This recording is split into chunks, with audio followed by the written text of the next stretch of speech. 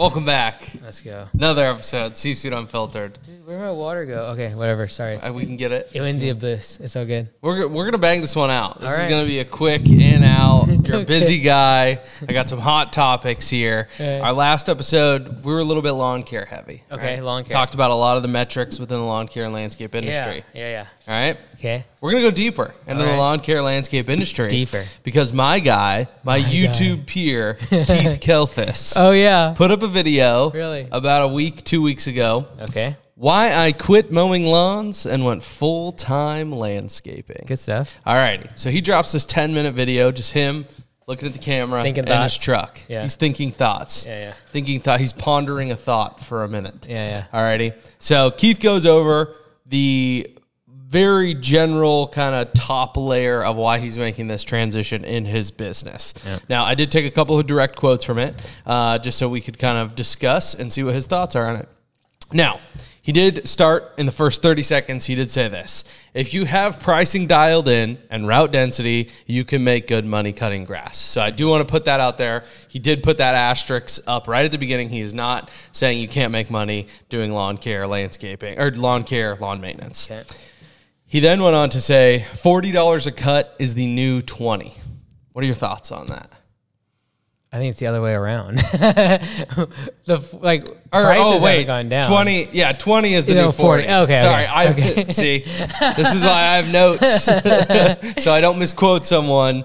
I typed it wrong. So I would agree. 20 I would is agree. the new 40 a cut. I would agree. Or no, 40 is the new 20. Yeah, 40 is the new 20. Yeah. All right. Either way. What I don't know what I said. Replay. 40 a cut is the new 20. Yes, you're right. Okay. Yeah. Thoughts on that? I agree. Yeah, prices have gone up. Yeah. Prices have gone up of a lot of things. Right. The cost of equipment has gone up. The cost of fuel has gone up. The cost of labor has gone up. And I would say for lawn care, it's the same thing with landscaping in terms of finding the skilled labor, like being able to pay them significantly more. If they can do like excavation, if they can do those sort of hardscaping things, like it's hard to find them and you got to pay them more too. So Yeah. So he said, back in the day when he was first kind of getting his footing under him while starting his business, it was I'll do a $15 cut for the tiny little lawn for the 80-year-old lady. I'll do the $20 lawn. I'll do the $25 lawn just to get in the market. And he said it was a lot of just like spinning his wheels. So this is another quote. He said, I crunched the numbers and all the math said I won't have a business in 3 months if I keep mowing lawns. That's kind of implied there. So what would be your advice? Someone comes to you and says that, Mike, I crunched the numbers and all the math said, not my emotions, that I won't have a business in 3 months if I keep operating the way I'm operating. you're conflating a qualitative measure and a quantitative measure. Quantitative is that you're going to go out of business. Qualitative is that you're doing mowing services. So the reason that that you will go out of business is not because you're doing mowing services, it's because you're doing mowing services at a loss. Got it. So insert mowing service with any other service. And yes, if you don't make money per service and you do more of them, you will go out of business. Yeah. So either A, you need to become more operationally efficient, or B, you need to raise prices. Yeah. And so like his caveat at the beginning, if he said that is perfect, and that is like A and B, and that is like either A, if you're operationally efficient, i.e. really route dense, or B, your pricing is dialed in, you have high prices, that's how you make money, because that's how every business works. Of course, yeah. And this is like business fundamentals, but it's good to have these conversations to see what works for people. And you're clearly kind of on the right train of thought, or not right, same train of thought as Keith, because he basically said, he reiterated his first point, the caveat of if you have your pricing dialed in, if you have good density, then you can make good money. However, his kind of or not backlash to that, but his next comment in the video was, but I needed more money now, and that's where projects I can get money tomorrow. Yeah. Right? So do you see that as something, and not saying that this is something Keith did, but do you see that as something that's a commonality in this industry, or really home services in general? Well, if I can bang out one project, I can make payroll. If I can sell one more big job, I can get a deposit, and I can cover the cost of my loan payment or whatever it is. Yeah, well, no, like, look, I agree. Like, if you have a project, you get 50% down really quickly. It is a short-term fix for a lot of, like, short-term money cash crunch problems. Yep. And even in our training for, it's one of the 3 things that we talk about in terms of getting out of a cash crunch is around projects, deposits, wrapping up projects, etc. Totally. I think that revenue has 3 different values. Like, not all dollars are created equal when it comes to revenue. So for example, I think it's a matter of one-time projects, then reoccurring jobs, and then revenue that comes in from recurring work. So if you're trying to build an asset, you want that asset to have a low likelihood of not having money tomorrow. And with projects, there's always a likelihood that I will not have projects tomorrow, or leads will stop coming in. And so we've seen that mostly in the past 12 months being impacting the project world. Whereas the reason, like the reason that reoccurring is less, probable that you're going to have problems when it comes to an economic shift is because it's lower ticket and it happens like once a year or once every 2 or 3 years, versus like I need a new putting green, I need a paver patio. That's like a one-time situation. Like once every 50 years, probably you're going to put a new paver patio in someone's backyard. Whereas if it's reoccurring, for example, you're sealing every 2 or 3 years that paver patio, that revenue is much more predictable. And then if it's recurring, where I'm going to come every single week and blow off the paver patio, even higher valuation is put on that revenue. Right. And so if you look at look at your business as more of an asset instead of just a cash flow machine, that's when you start to look at the revenue where you collect it a little bit differently. And I personally am interested in growing the asset value of my business, because the best thing about small business ownership is that valuation increase in a business does not get taxed. So if I take a $200,000 business, I add better streams of income, make it more stable, put management in place, I maybe split it up into 2 different departments and have 2 different general managers or 2 different locations. If I can create a business that's worth from $250,000 to then now it's become $1 million, that $750,000 of gained equity doesn't get taxed. Wow. So if a certain someone gets voted in, he's getting political, unrealized gains. Yeah, unrealized gains will never get passed. It'll never get passed. Sorry, that's just where my brain went. It would cripple our economy too much. And secondly, all the big donors would be massively against it. Because this is the loophole that the rich use to be able to get way less taxes. That is, you build massive equity and then you never sell. You simply take debt against that equity to be able to then fund your lifestyle. Meanwhile, that equity never gets sold, therefore you never pay taxes on it. And then the interest that you pay on said loans to fund your lifestyle is an expense. So you make no money on paper. We can put a pin in that. We can come back to that. I had to take the tangent. Sorry. Lee got political. I like it. Hey, like projects are great. Yep. I think project revenue is good. There are big businesses. I am not against it. You can make a lot of money doing it. I would just say, please do projects, make a lot of money.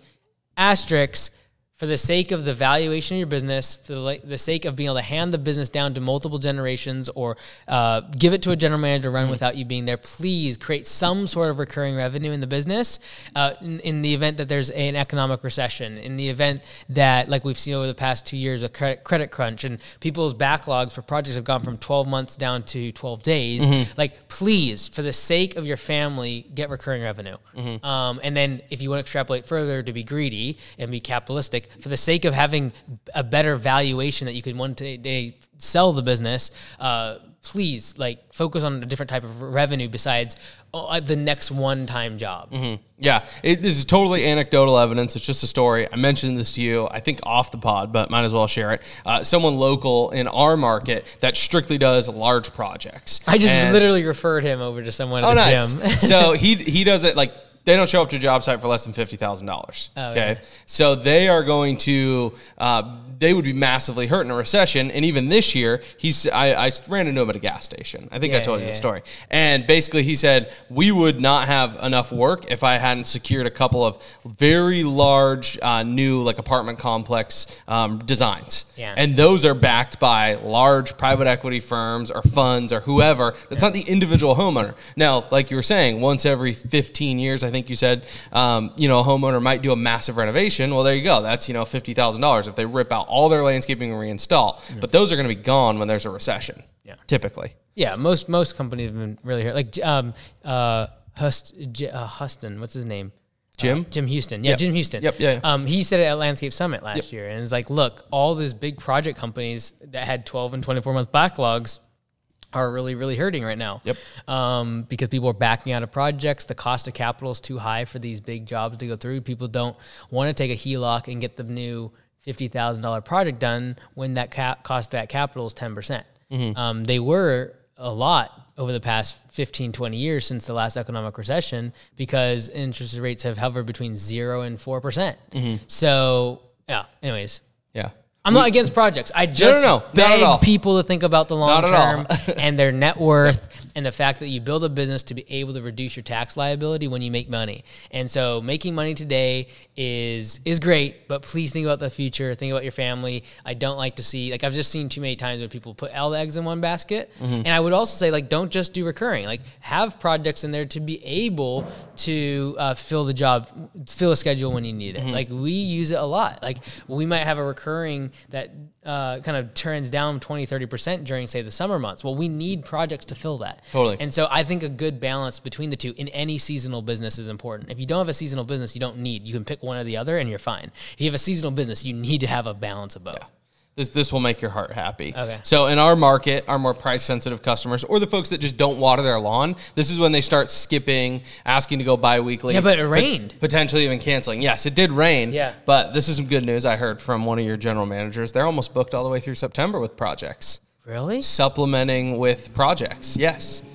Dude. To counteract that your mowing slowly goes down, right, as it gets later in the year. They're booked up to the end of September? Most markets, almost. Dude, good for them. Yeah. That's surprising. Make your heart happy. That makes happy. Let's go. So, projects. Okay. Even your locations, like, you are the guy probably on YouTube that's known as the proverbial, like, recurring systems, recurring. But even one of your businesses, like, still supplements heavily with projects, one-time projects. Yeah. Now, this is where people would say they're pro project, or this is where the conversation flips. This line from Keith: our average ticket job went from $312. Let me guess what the average ticket and is. 50 cents. Let me guess. To let me guess. Well, what was the first one? Went from what? I got too excited. 300. Now, I don't know what the time frame is on this data, if he's including each individual mow or monthly recurring. Right. Yeah. So their average ticket job went from $312.50 to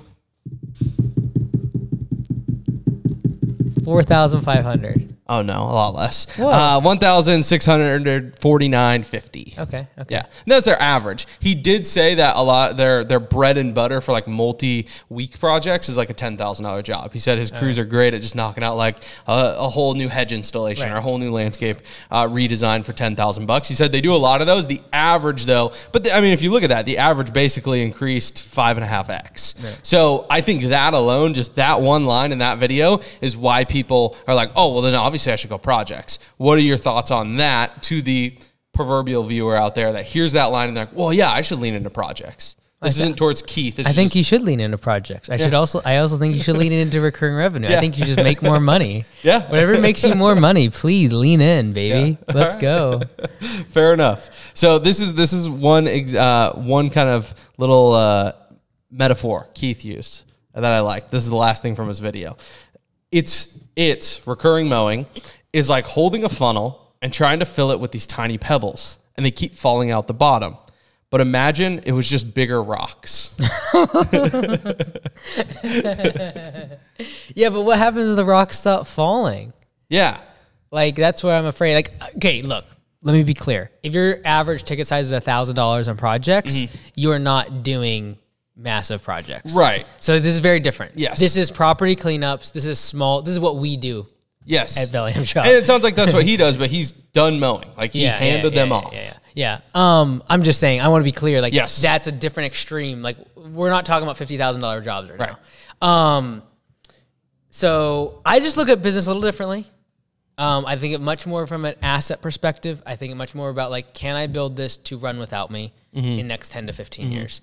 And if I can't, I have no interest in building it. Because if you're just going to show up to the next project to do the work and earn that money and make good money on it, why not just get a good paying job? Right? Like, and that's why a lot of people will quit this industry and any like home service industries, because eventually, if you're just doing one-time jobs, basically it's like, I must work in order to make money. That's what you should do as an employee.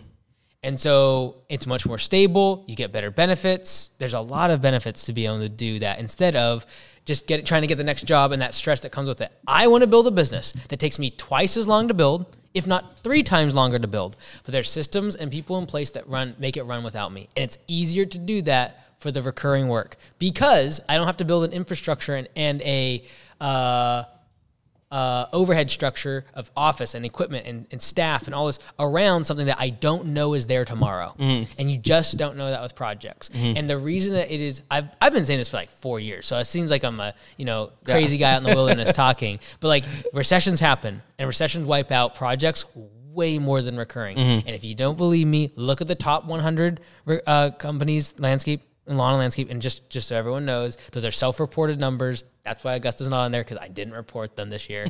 But if you look at those, look at what percentage of the top 10, 20, 50, 100 are recurring, and then look at how long they've been in business. And the ones that have been in business for 30, 40, 50 years and have weathered 2, 3, 4 recessions, they're the ones that have like more than 50% of their revenue usually comes from recurring.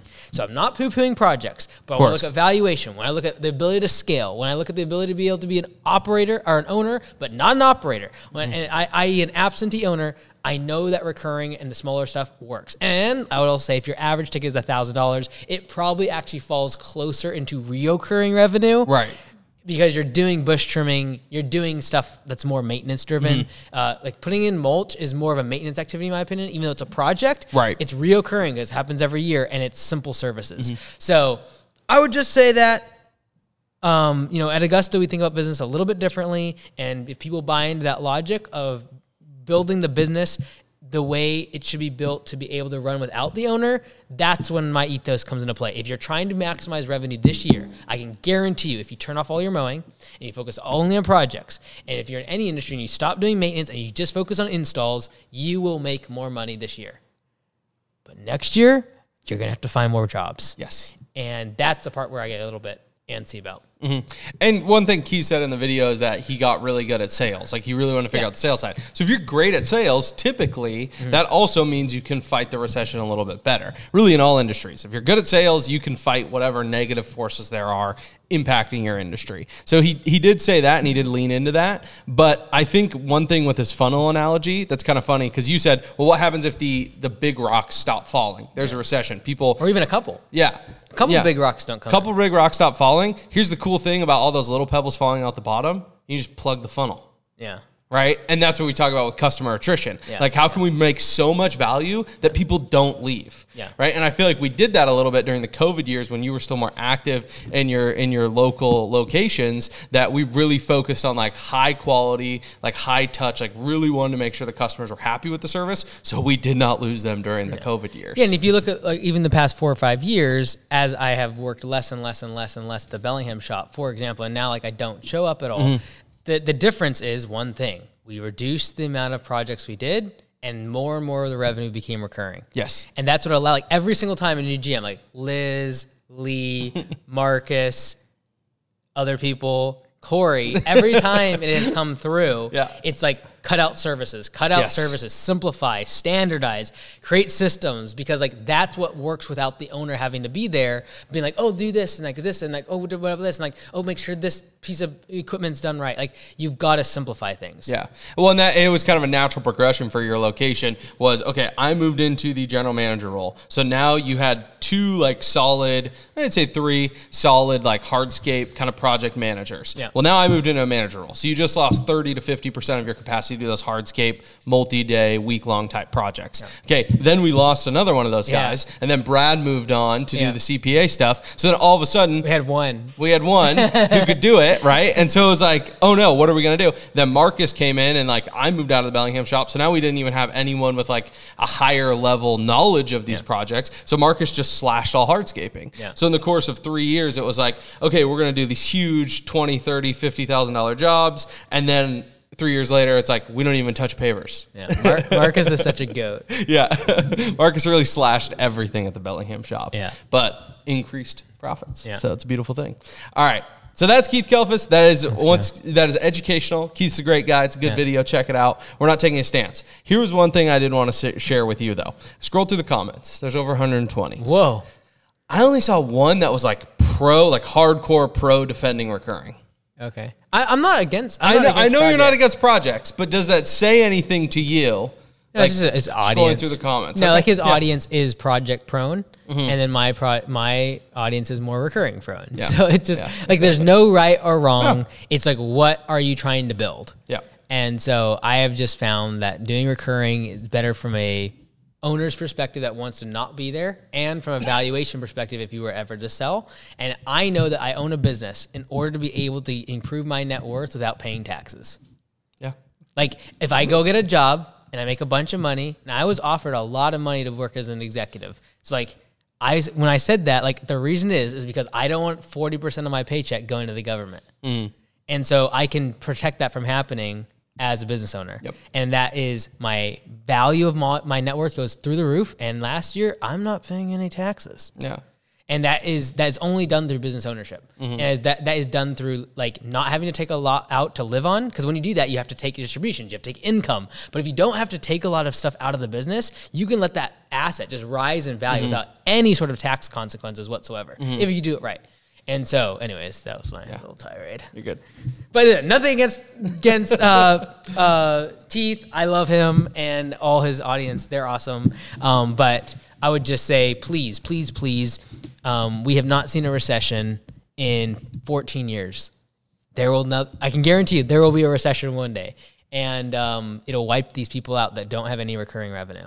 Yeah. And so I just beg, if you haven't been in business for 14 years, please, please, just add some recurring revenue. Because if you've been in business for more than 14 years, you went through the recession. And actually, I would say 20 years. You need to be in business for 20 years to really understand what a recession actually looks like. And so I talked about this like 3 or 4 years ago when we were talking about like, get ready for something, and like prepare the business for it. And I said, like, I interviewed like 5, maybe six owners that had been in business for like 30 to 40 years in the lawn care and the landscape industry. And they all said the same stuff about recessions. And that's when we really started to like, okay, like we got to pull back from projects. Like we got to, like, I'm not thinking about if the whole point in business to win is just to stay in business, I should be doing everything to reduce the risk of going out of business. So whether that be key man risk, whether it be services that potentially dry up during a recession, whether that be political things like things around legislation that could be changing that would completely wipe out my industry, like oh, we're only gonna do this one type of thing because like it's a law. Well, what happens when that law changes? Right. Like just take out the fragile parts of the business. And so if recession's gonna it'd be bad. Like people really got a taste of it in 2020 for like 2-3 weeks, and I had massive companies calling me and be like, "We have no project." Everyone just pulled their deposits or told us to keep their deposits, and they weren't doing projects. Yep. The government stepped in within a matter of 2 to 3 weeks. Everything changed. Yep. But people forget so quickly what they felt like in those 2 or 3 weeks, because I've seen the same companies that called me during those couple weeks freaking out, going all in on one-time jobs. And I'm like, what are we doing? And the reason was because when all that money flooded the market, guess what did really, really, really well? Projects. Yeah. Because everyone had HELOC and everyone had free money. And not free money, and cheap money too, like from being a loan. Yep. So anyways. No, you're good. I will be crazy until that happens. And I'm just saying the reason I'm crazy until it happens is because I don't want you to go out of business. And like, you just got to play a little bit of defense here. Like play offense, play 60-70% projects, but please have a little recurring to make sure your family is fed during a recession. Defense wins championships. So anyways, that was a long tirade. I loved it. It was fantastic. I wanted to show you this video. We reset the camera. We're jumping right back in. Like the Elon Musk Twitter thing is one of the best examples, right? People argue that you cannot tax billionaires on the shares that they hold in a company because it is an unrealized gain, right? So they go like, yeah, you're worth 300 billion, but we can't tax you on those stocks because you haven't sold the shares, so you don't like have the money.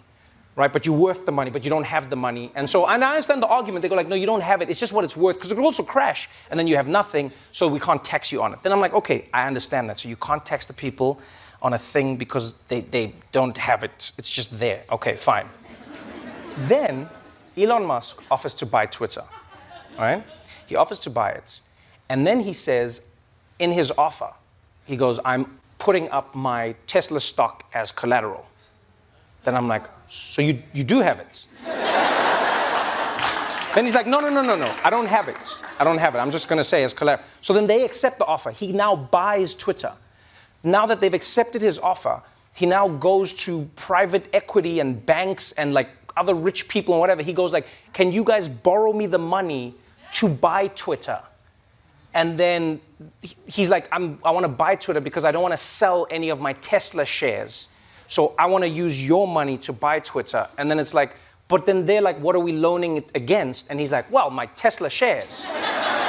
Then I'm going like, wait. So you can buy a thing based on what you have. Yes.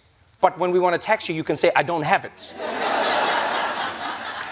Do you hear what I'm saying here? I wanted to show you this video because we brought up the whole unrealized gains tax. And we're not going to go deep into that or whatever Kamala's proposal is.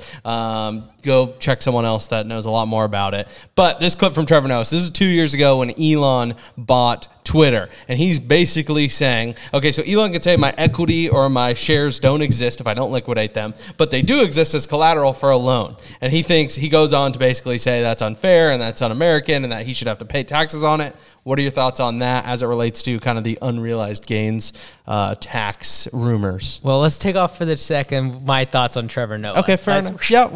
Yeah, we'll just put that aside. So let's just talk about that. So great accent. Yeah, right. So I would say this operates in every form of equity and every sort of getting a loan. Mm-hmm. You have to have an asset that backs up said loan. Yeah. If something bad happens, I will come and collect this. Yes. Okay. So your house is also an asset. And when you want to go get a home equity line of credit, you still have said house. You don't have to sell said house, but what do? You say, if this loan goes bad, you can go get my house. Yes. And here's the thing. You don't pay taxes on the home equity line of credit. You can take the money out of the house and actually have real physical cash and not pay taxes on it. So our entire economy runs on this. And the reason they do this is because it allows money to move faster inside the economy. The velocity of money, or how many times does money change hands, is extremely important in an economy. The only way for us to grow out of our debt is either A, massive cuts to interest rates and huge amounts of growth, or it is tax people to wazoo, let the value of our dollar get completely demolished, and they have to run the balance between those two things. So even before, like when you talked about like Jerome Powell and everything, the reason it is always a game there is because you're trying to balance out the fact that we can't let interest rates go flying high because we have all this debt. And we are paying gazillions of dollars on our debt. But then we can't let it go too low because then people will spend too much money and inflation will continue to run rampant. So, wow, that was a long tirade. All this to say, this happens all the time. There's called a loan and there's called equity. And that equity can be collateralized. And you are not taxed on equity. And if you want to make the argument that we're going to tax equity, get ready for every single billionaire to move their assets offshore. Totally. I was on a call yesterday with an attorney considering the options of moving assets to Cayman Islands. Yeah. Now, it's still not worth it for me. Yeah. But there's a level of wealth that you get to, and it is worth it. And they will do it in a heartbeat. And so the thought that you're going to tax them and suddenly it's just going to fix everything is ludicrous. It would just move billionaires out of the country. They'd move all of their assets elsewhere, or they just move. There are a lot of people that will just move if the corporate tax rate goes to 35%. The businesses, the same way people move from California to Texas, they will move from Texas and like, oh, great, we'll move down to Mexico City. So like you have to think about a competitive marketplace where these people have options. These are not people that are tied down to any one location. They have 4 or 5 jets. They could live anywhere in the world and be just fine. So the thought that you're going to somehow pigeonhole them by saying, oh, well, we're going to just tax you for the sake of you having any sort of wealth is so crazy. They'll just move. And when they move, guess where that money goes? Another place, and they'll create jobs there. So let's not fight ghosts, as you like to say. Someone comes at you, they just heard you say, I didn't pay any taxes last year. Well, that's so dumb. You have all these businesses, you have all this. You need to pay your fair share. Yeah, so I would agree with you. You go out and create the jobs. You invest hundreds, millions of dollars into R&D and technology that's losing money. And if you take that tax incentive away from me, I will not invest as much as I do into Copilot. because I know I can take a massive loss against my income, and that's why I will pump massive amounts of money. I will live very, very frugally, so I don't take any money out of the business because that gets taxed. But I will let the businesses have massive losses. Those massive losses, there's a team of 35 people that depend on feeding their family based upon me investing into Copilot, which is a losing business venture. And the only reason I continue to do it at such a high rate is because it offsets all my income in all the other businesses. So go talk to those 35 people when I have to go lay them off, because no longer can I take these losses against my income in other businesses. Yeah. So, of course, I'm biased because I'm taking advantage of these things. I think that the people that are criticizing them, for example, his boss does this. Right. So be very careful about saying this sort of thing, because you're biting the hand that's feeding you. And if you're going, like, same thing with politically. This is why it'll never get passed, because you say that stuff to get the votes, but you'll never actually pass it because the hand that's feeding you, i.e. your big donors, are all using these exclusions. Yeah, of course. So I'm actually, like, from my perspective, I'm happy to pay taxes. I just need I just want a rule book. Give me the rule book and I'll play by it. And so if you want to call people bad or horrible for getting it, then you need to go vote, and you need to get people in there that make the rule book clear for us. Because as someone with money, you have attorneys and you have tax accountants that are going to give you information and tell you how the game should be played. And we're going to play it exactly to the letter. You can audit me and you will not find something. You can audit most employees. They're doing side gigs and doing other stuff, and they will have to pay more taxes. And so the bottom line is that what they're doing is completely by the book. Change the book, go vote. So if you really believe that there should be go vote. And in my opinion, if that was to happen, it would be bad for the economy. Because those billionaires have options. They can live anywhere in the world. They can move their assets very easily, and they will move that money and take all that R&D, and Tesla will no longer be in Texas. It will be in a different country. They'll just move it. Move and there'll be other companies, there'll be other cities, there'll be other countries that'll be like, yeah, we'll give you no tax for like 6 years if you just move your headquarters over here. Yeah. That will happen. Yep. And so if you're going to be anti-competitive, get ready for all of our R&D. The reason that we have become the tech hub of the universe is because of these policies that allow for these tech companies to be able to hire, allow them to be able to do these things. And if you want to get rid of that and make everything equal, great. Just get ready for all of that talent and all of the R&D to go someplace else. Because someone like me is not going to stop because someone says, oh, there's a tax policy. I'm like, okay, great. Well, we'll go over here and we'll do it. Yeah. So anyways. Yeah, and at the risk of sounding like an echo chamber, because I do like to play devil's advocate, who are the people employed at the Texas Tesla Gigafactory? Middle class and upper middle class people. So all of those people just lost their jobs.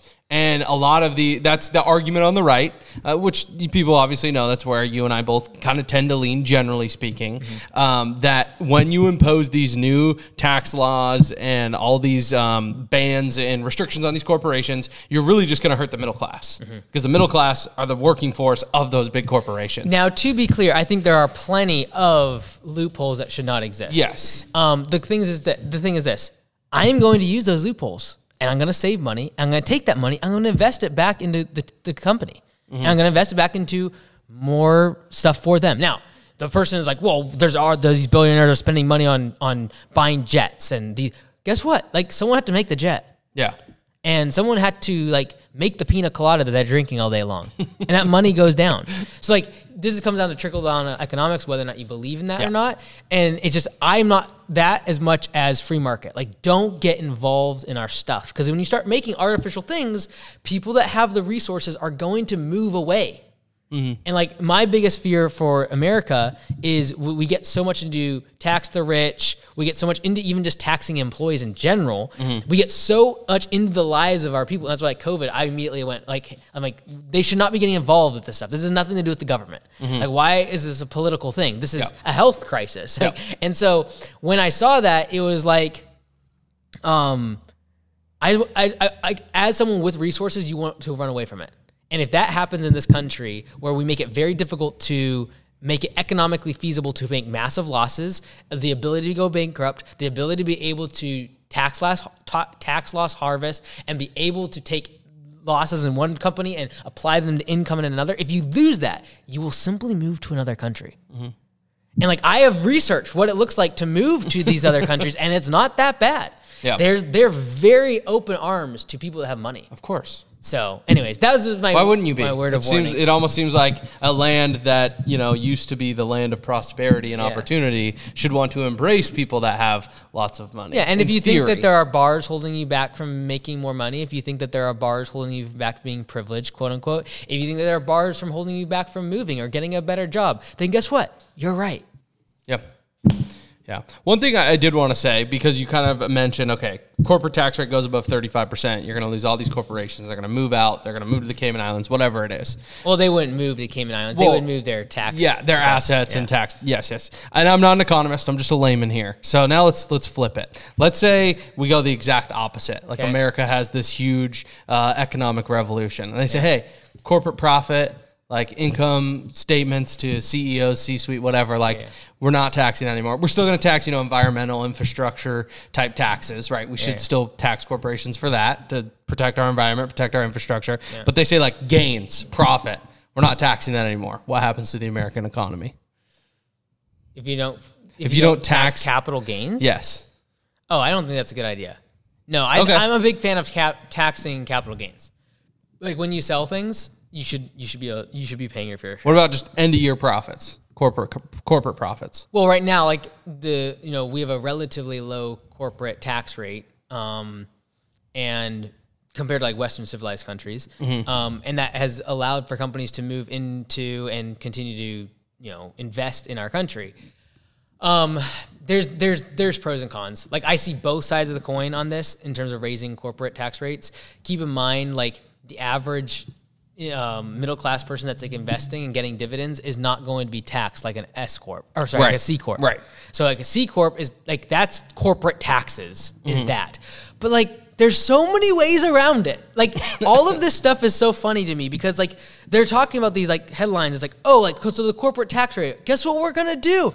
We're going to give more money in dividends now because instead of taking corporate profits, we're just going to do distributions to our shareholders because they'll have a lower it's going to look good for us to tax people more personally, but then, tax them less and then tax the corporations more. Great. So what are we going to do? We're going to take all these profits that we were funneling through our corporate and we're just going to funnel them down to their shareholders. And so there's so many ways around this stuff. It's just when people talk about it, it's yes, that sounds good, but everyone's going to go right around it. So when they make tax stuff and over the next 10 years, we're going to make $200 billion because of this. It's no, you're not. Within 12 months, we're going to figure out exactly how to get around it. Yeah. And so, anyways, this is a big joke. Yeah. Well, the tax code's 440 pages or something? The U.S. tax code? Hey, make it longer. Well, that's the tax code, but then there's all the addendums. Hire all your IRS agents. Make it more expensive. Make it really complicated. It'll make it harder to win, and it'll make it, the richer will continue to get richer. Yeah. If you make it simple and you make it where everyone pays the same rate, and say we're both somewhat religious. I'm a fan of a tithe, dude. Yeah. It works. Yes. I don't care if it is nominal, all the sales tax, income tax, we get taxed on every little thing we do, right? I'm a big fan of whatever you make, just 10% off the top goes to the government. If you're going to ask for them to provide things like the army and infrastructure and education and healthcare, we should just be hey, look, everyone gets a flat tax. Now, I understand there's all sorts of problems with it, but I think it works.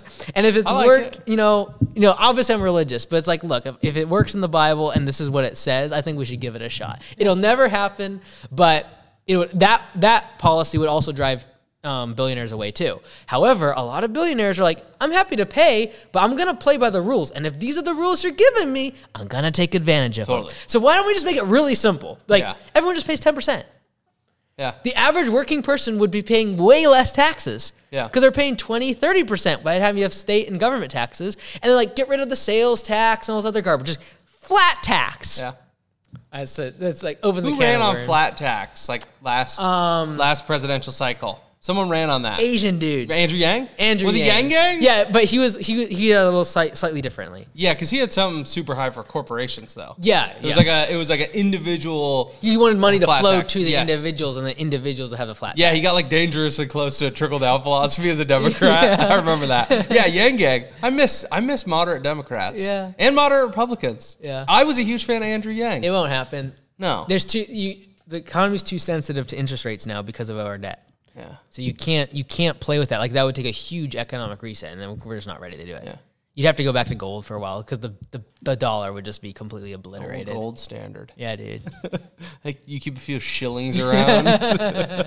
Any gold bars? Well, no, you don't have to do that. You just have to go to the gold standard. I know. Back it with something instead Well, of paper. you don't have to disclose. Do you keep any physical? No. Oh, okay. No, dude. You should never Dude, know. if the world's going to going to hell in a handbasket, like you gotta grab that gold. I don't think like gold is gonna help me a lot, dude. Economic collapse, prepper. Yeah, if we're having economic collapse in World War III, I'm like, oh, good thing I got that bar of gold underneath my mattress. No, we're off the deep end. I'd like to see you in the apocalypse. Yeah, dude. Just, I don't know how you'd function. Let's go, dude. We were talking today about if Mount Baker blew up as a volcano, what we would do. It was great. Yeah, it's a good conversation. Yeah, that's when a helicopter starts to look a little bit appealing. We would actually need a lot of support. I've done this theory a lot. Oh, really? We would need a lot of support from Canada. This is getting very local to our area because our county is basically just going to get cut off from the rest of the state. Oh, because of the rivers. The way the rivers flow. Yeah. Like Whatcom and Skagit. This is getting way too deep. Yeah. I've looked into this. I've read some studies. We have owners of Augusta Nation up in Vancouver. We'll be good. Yeah. We'll be good. I've read some studies. Yeah. Alrighty. Not financial advice for the people. I don't have any. I'll think of something. Go ahead. You're good. My not financial advice is twofold. One, tune in next week because I want to continue this tax conversation based off another podcast I listened to with your favorite, Simon Sinek, but also Scott Galloway, NYU professor. Oh, yeah. Very interesting conversation about taxes and corporate taxes. Okay. So I'd like to re-listen to it, take some notes, and bring that conversation to you. Tune in next week. As well as, I'll just leave it at that. That's it. That's my non-financial advice. Tune in next week if you want more tax conversation. Okay, my non-financial advice is put your spouse as a board on the board of your S corp, so that way, anytime you spend time with your board, you can write it off. Yeah. Just keep minutes. Just saying, keep minutes. The value of the board member to your life and to the business is very important. It's good to keep your minutes. Yeah. All right, like and subscribe.